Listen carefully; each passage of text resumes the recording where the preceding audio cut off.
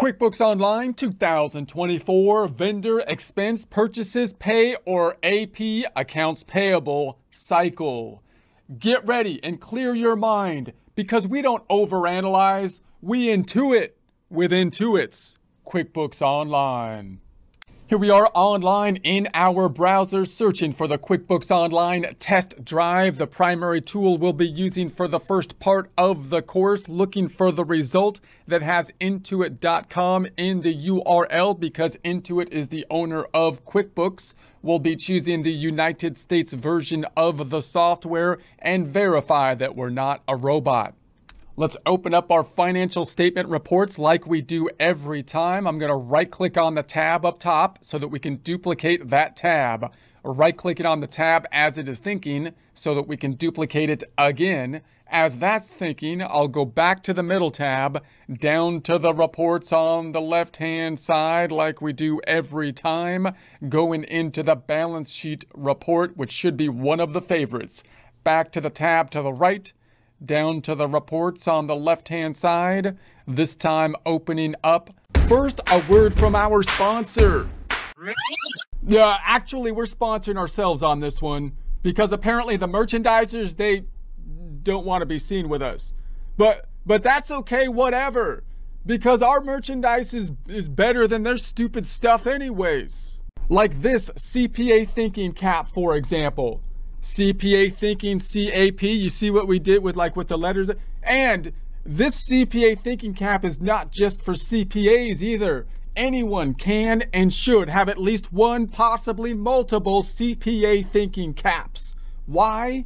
Because based on our scientific survey of 5 people, all of whom directly profit from the sale of these CPA thinking caps, wearing this CPA thinking cap without a doubt, according to the survey, increases accounting productivity tenfold. Yeah, at least. Yeah, apparently the hat actually channels accounting energy from the quantum field ether directly into your head, allowing you to navigate spreadsheets faster. It's kind of like how in the Matrix when Neo learns Kung Fu, or at least that's what the scientific survey's saying. So get one, because the scientific survey participants could really use some extra cash. If you would like a commercial-free experience, consider subscribing to our website at accountinginstruction.com or accountinginstruction.thinkific.com, the profit and loss or income statement type report. And so that's our normal setup. We have in the first tab where the data input will be happening. Then we have the financial statements, balance sheet and income statement, which will be populated and formatted, adjusted as we do data input. The data input forms typically being found in and under this plus button. Remembering the primary goal of us at the bookkeeper or as the bookkeeper, 2 primary goals, one being to create those financial statements. We're doing the data input to create the financial statements, at least in part, for United States businesses to do income taxes and also for our own reporting needs and possibly for other external users of the financial statements that we might have to provide this information to. And as the bookkeeper, we want to facilitate our communications as smoothly as possible with the people we do business with, those including the customers, the vendors, the employees, and others. So what we want to do now is look at this by cycle. We're going to start off with the vendor cycle. When we think of the vendor cycle, we're thinking of the money is going out at the end of the cycle. So we might be on a cash-based method, we might be on an accrual-based method, but at the end of the cycle, we would expect that we're purchasing goods or services. Why? Because we're going to use those goods and services in order to help us generate revenue in the business, and eventually we're usually going to pay for those with an outflow of money. So first thing to note here is that the term vendor, whenever we look at these terms in QuickBooks software, we have to understand which side of the table we are on, because when we use these kind of terms, they have a different structure or different use, possibly in normal language, possibly a different use when you're talking about accounting, which usually means we're something that someone who sells stuff, right? A vendor would be someone who sells stuff. And then from accounting software, it could be even different, possibly even more restrictive, such as in this case, vendors aren't just people or companies that sell things. They are the people that we buy stuff from. So notice that we might say that we ourselves are vendors in a sense because we sell stuff to people. So we are a vendor. But we have to think about the side of the table that the terminology is pointing to when we're using software. So when we're using most software, and definitely with QuickBooks, the term vendor means that that's the people that we're usually paying. Money is going out in order for us to be purchasing something. Customers, on the other hand, of course, are going to be the people that are paying us. We are also customers as a business because we're the customers of the vendors. It's just we're on the other side of the table. So we can also define ourselves as customers, but clearly when we're looking at this from the software perspective, the customers are the people that are going to be purchasing goods and services for us, and therefore at the end of that cycle, we would expect money coming in that case. So we're looking at the vendor cycle here. So the first thing we need to understand is the flow of the forms that are going to be involved in each of these cycles. You want to start to visualize the accounting process as a cycle and have cycles within the full accounting cycle, meaning the whole process is going to repeat. Possibly you could think of it as monthly, because then you create the financial statements possibly on a monthly basis and do the bank reconciliations, possibly adjusting entries. And then within those cycles, you have the cycles of the vendors, customers, and employees, which might have their own time frames as they turn over, as we purchase stuff, as we try to collect our revenue for the accounts receivable and revenue, and as we pay our employees, for example. So each of these cycles we want to think of differently because they could be a little bit different depending on the industry that we are in and the type of company that we're running. So the easiest way to see this to me is to look at a flow chart. So we're going to jump over to just a flow chart over here. This is once again a desktop version of the home page, but all we're looking at are the forms. The forms are in essence the same for any kind of accounting system. So we're just going to follow the forms, and then of course we're going to use the forms that are in the QuickBooks Online to when we actually enter the forms. So just one more quick look over here. You'll note that when I see the drop down, you see the forms here, but they're not in a flowchart format. So we're going to jump over here and just see them in more of a flowchart type of format. So we're going to start from the easiest kind of cycle for the vendor cycle, the purchasing cycle, and then we'll get to the more complex cycles. So what would be the easiest system you could possibly set up for the vendor cycle? It would basically be you're paying people, and you're paying people as the bills come in, and you're paying them with electronic transfers is typically the easiest things these days, because then you might be able to connect the bank feeds and use the bank feeds as they come in to just record the related expenses as you purchase things. That would mean that you're on a cash-based system, but not only on a cash-based system, you're actually even a step easier. You're paying for everything as with electronic transfers as they happen. As the bill comes in, you just pay it. You're not going to enter the bill as a bill in the system. You're just going to pay it with an expense type form. And this, it looks like a check form here, but you might not actually do a check, but rather an electronic transfer. Now, one of the reasons that's the easiest thing to do is because you could set up a system where you're reliant on the bank feeds, meaning because it's an electronic transfer, you don't have a big separation of time between when you actually write or make the payment and when the payment clears the bank. And therefore, because we feel pretty secure about these transfers normally now, we could take a step away from the full service accounting system oftentimes and wait till it clears the bank and then record it in our books as it clears the bank. That's the easiest thing to do. It's not exactly the full service accounting system, because normally what you would want to do is when you make the payment, you record it in our books with a check form or expense form, and then we would use the bank feeds or the bank reconciliation to verify that we have paid it as a part of a reconciliation, a double check. But because we're pretty comfortable with the electronic transfers these days, and because they're pretty close in a time frame, we don't have outstanding items for the most part, then that would be the easiest thing that can be done. Now, obviously, a lot of small businesses are able to do that, but some businesses might not be able to do that, possibly because they're tracking their accounts payable, or possibly because they're using checks. If you actually use physical checks, you might still be on a cash-based system, but you might like the idea of actually, writing the checks and be able to track the check numbers and whatnot. And you might not be as comfortable yet with the electronic transfers, even though everything's based. Check clears the bank before you enter the check into the system. Because if I write a check today, it might not clear for like a month because it has to actually go in the mail to somebody else. They have to deposit it. It has to clear the bank. And then it's going to come through if you have the bank feeds connected and you can record it. Now, the reason that's an issue is because when we're dealing with checks, what we want to see is, did we write the check and did the check clear? There's two different questions. So it's really important when we actually enter physical checks that we enter the check when we write the check, so that if there's a question from the vendor about us paying them, we can at least say, hey, look, I wrote the check. Here it is in my system. It didn't clear. Maybe it got lost in the mail or whatever happened at that point in time. And so we have to actually enter the check before it clears the bank to do that.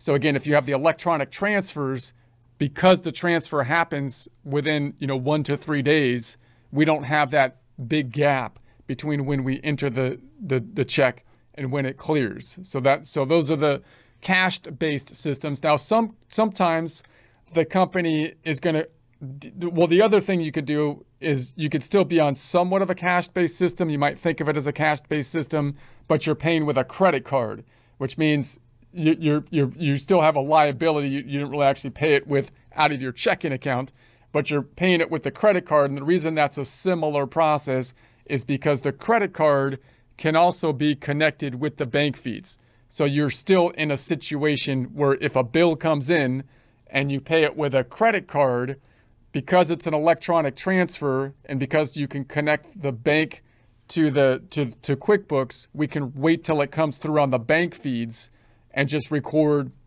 that transaction as it clears the bank feeds once again. So that is a fairly easy process to do. Now, sometimes people will have to deviate from a cash-based system altogether, and then they're going to be entering a bill form. Now, usually this happens when you get to a larger type of companies. Most small companies, they're going to be paying their expenses as they come due, either with checks or credit cards, right? But even small companies might end up where they want to enter the bill when it comes in and then track it and then pay it as late as possible. The reason this becomes very important in large companies is because of the volume of transactions and the size of transactions means that cash management becomes more and more important. In other words, if you got your utility bill today and it was like $70 or something, and you paid it today instead of 15 days from today when the due date was, not a big deal. Although from a cash management standpoint, you would say, hey, look, I would like to pay it as late as possible because I want to hold on to my money as long as possible, because theoretically, the longer I hold on to my money, the more cash flow benefit I have, the more I'm able to make interest on it and so on. That's just the general best practices. However, if it's only $70 and it's only one transaction, you only have a few transactions, it's not that big of a deal to pay it today versus 15 days from today, whatever. But if you're talking about thousands of transactions a day that are $70 or whatever, or if you're talking about less transactions that are much bigger dollar amounts, they're $7,000 transactions instead of $70 transactions, that 15 days becomes important for cash flow. So that's why accounts payable becomes a really important thing, so that you can try to hold on to your money as long as possible by entering the bill into the system and then trying to pay it as late as possible without incurring any fees and being able to take advantage of discounts if you can, and without angering the people you're doing business with, your vendors, right? So that would be when you enter a bill. Now, when you enter a bill, if you're on an accrual type of system, then the bill form is another term that is different than the term you might hear normally. You might say, I got a bill from the utility company or something like that. If you got a bill from the utility company, then you might just pay the bill with a credit card or with a cash payment. In that case, it's a bill in normal terms, but it's not a bill that you entered into QuickBooks as a bill. Because for QuickBooks, the bill form means that you're increasing accounts payable. So if you got a bill and you paid it with a check, or you paid it with an expense form, or you paid it with a credit card, you paid the bill, but you didn't enter a bill form into QuickBooks because you didn't go through accounts payable. On the other hand, you might also call that bill from the utility company an invoice. I got invoiced by the utility company. Notice the invoice and the bill are the same type of document. It just depends which side of the table that you're on. So you can actually use them interchangeably in normal context, but when you're entering stuff into the software, the bill means that ultimately you're going to be paying someone else, and the bill form more specifically means that you're entering the bill into the system, increasing accounts payable, so that you'll then have to track the stuff that you owe and then pay the accounts payable at a later time. So that's going to be a little bit more complex of a process. And then if you have inventory, then that throws another kind of wrench into the system. So if you have inventory, now you're purchasing, let's say we're going to be purchasing guitars later, and we sell guitars. So if we purchase the guitars, we might have a purchase order that we're going to enter into the system. The purchase order is a form that's different in that it doesn't actually have a financial transaction behind it. It's just a request. And it's different than what you might think of, or we might think of, when we order something from Amazon. Like I order something, if I buy a guitar online, I haven't got it yet, but I have to pay it when I buy it from the online store.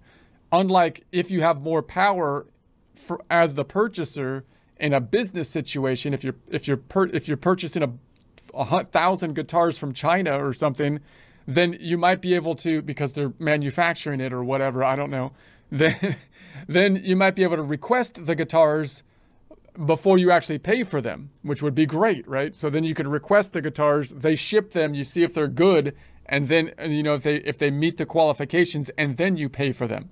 So in that situation, the purchase order is the request form.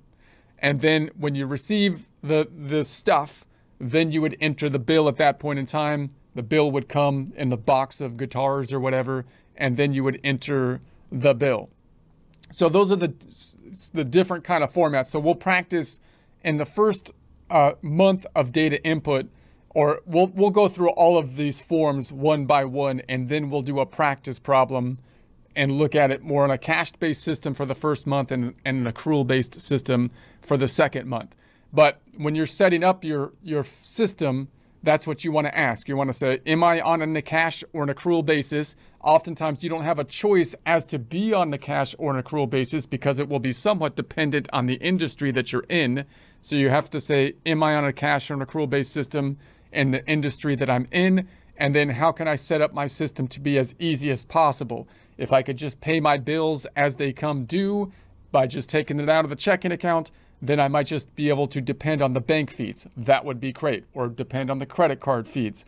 That would be great. If I'm using checks, then I want to make sure that I do a full service accounting system, enter the checks before they clear the bank, so I can track the outstanding amounts. That's the point of, you know, the checks. You have to do that for the checks.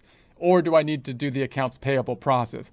Now, if I see that over here in our system here, notice here's all the forms, right? So if you're on a normal cash-based system and you're doing electronic transfers, you'd be entering expense forms. What do expense forms do from a journal entry standpoint? They increase the expense account typically, although you could be purchasing like equipment or something like that, an asset account.